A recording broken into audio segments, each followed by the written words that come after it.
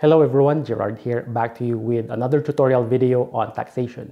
On this video, we're going to be talking about how to compute annual income tax for pure business income earners.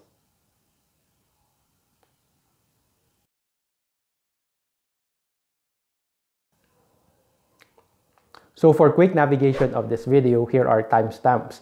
Now I would suggest that you pause or slow down the video, particularly in the portion of illustrative problems. So let's begin. To start off, let's have some key terminologies related to the conduct of business for those who have little or no accounting knowledge.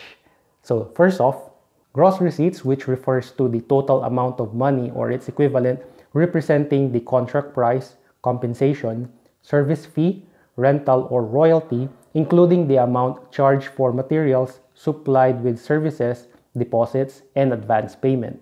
So gross sales is the total sales transaction net of VAT, if applicable, reported during the period without any other deduction.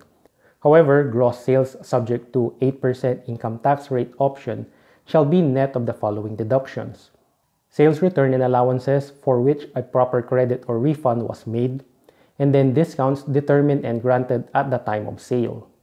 For self-employed individuals whose income solely comes from self-employment or practice of profession, wherein their gross sales or gross receipts does not exceed the VAT threshold, shall have the following options. First would be using the graduated income tax rates under Section 24A of the tax code as amended. Second would be 8% on gross sales or gross receipts in excess of 250,000. Now this is in lieu of the graduated tax rates under Section 24 and percentage tax under Section 116 of the tax code as amended. Now, in order to avail of the 8% income tax rate, the taxpayer should signify their intent of the election in the first quarter of the percentage or income tax return. If the business or the practice of profession just commenced, it shall be in their initial quarter. Take note that the option is irrevocable and no amendment option shall be made within the taxable year. Now, what if I did not signify any intent? If that would be the case, income tax shall now be computed under the graduated income tax table, and I am also liable to pay 3% percentage tax.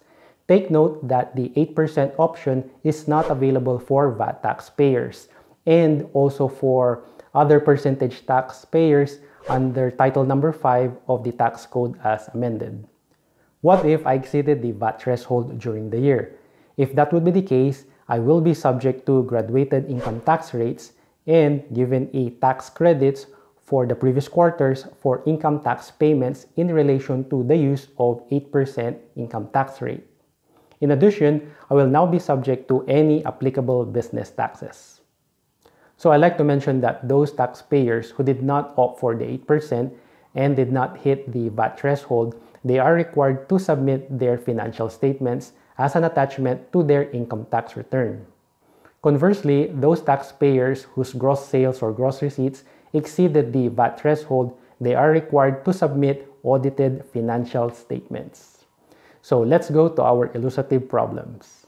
The taxpayer operates a convenience store while he offers bookkeeping services to his clients. In 2020, his gross sales amounted to 800,000 in addition to his receipts from bookkeeping services of 300,000. He already signified his intention to be taxed at 8% income tax rate in his first quarter. The computation shall be as follows. Notice that the combined amounts of gross sales and gross receipts did not reach the 3 million VAT threshold. In our illustration, the taxpayer is a pure business income earner, therefore could avail of the deduction of 250,000 per Section 24A of the tax code as amended. So based from the option of 8%, the income tax shall be based on combined amounts of gross sales and gross receipts. This is also in lieu of graduated income tax rates and 3% business tax. In our next illustration, the taxpayer failed to signify intent for the 8% income tax rate. The income tax due shall be computed as 10,000 using the graduated income tax rates. Aside from the computed income tax, the taxpayer is also liable for 3% percentage tax under Section 116. Let's go to our third illustrative problem. the taxpayer signified his intention to be taxed at 8% income tax rate on gross sales in his first quarter income tax return. He has no other source of income. His total sales for the first 3 quarters amounted to 3 million, while fourth quarter sales of 3.5 million. Notice that the gross receipts exceeded the VAT threshold of 3 million. Taxpayer shall be liable to pay income tax under graduated tax table. So the taxpayer shall be allowed an income tax credit of quarterly payments initially made under the 8% income tax option computed net of the allowable deduction of 250,000 granted for purely business income.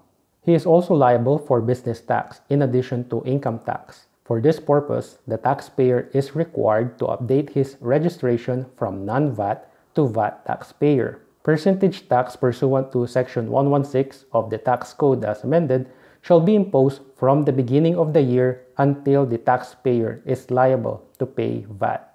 Note that VAT shall be imposed prospectively.